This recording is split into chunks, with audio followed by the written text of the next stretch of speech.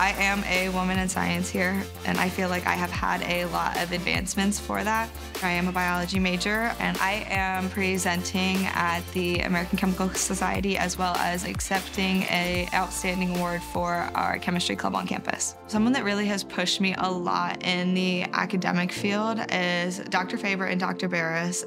Both of them have really just wanted me to succeed in life. Dr. Barris is our advisor for Chem Club, and so he has given me a lot of opportunity to advance in that role and to become the vice president of Chem Club. He's really kind of pushed me to be better not only in my academics but also like outside of that. Like I said, we're going to this ACS conference next semester, and so he's given me the opportunity to present Heidelberg like on a bigger scale. They have given me so many opportunities to advance in my professional career.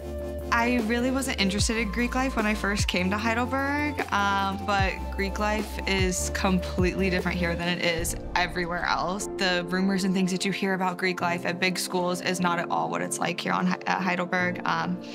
It's a lot more close-knit. It's like tight families. It gives you more of a family atmosphere than anything else. They immediately made me feel welcome and accepted.